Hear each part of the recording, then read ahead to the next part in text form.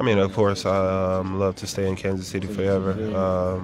I think both sides to get something worked out where I'm here for the next phase of my career. Time for Life Lessons with Leabo, brought to you by Robert Brogdon's Olathe Buick GMC and Olathe Kia, home of the 90-day money-back guarantee. That was Stephen St. John talking to Chris Jones at the 101 Awards Banquet just a few weeks after they won the Super Bowl against the Eagles. Things seemed pretty good back then, as he seemed confident that everything would work out. However, without a new deal, Jones chose not to come to OTAs or the mandatory minicamp.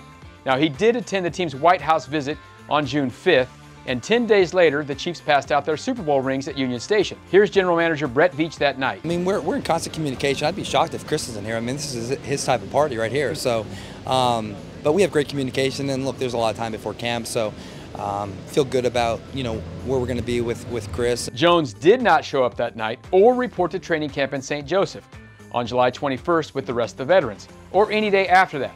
Now the team is back in Kansas City just 2 weeks from kicking the season off against the Lions on September 7th. This week, Andy Reid says there's been no movement on the situation. There's been no communication, so I don't know what's going to go there. But whatever happens, happens. I mean, not there.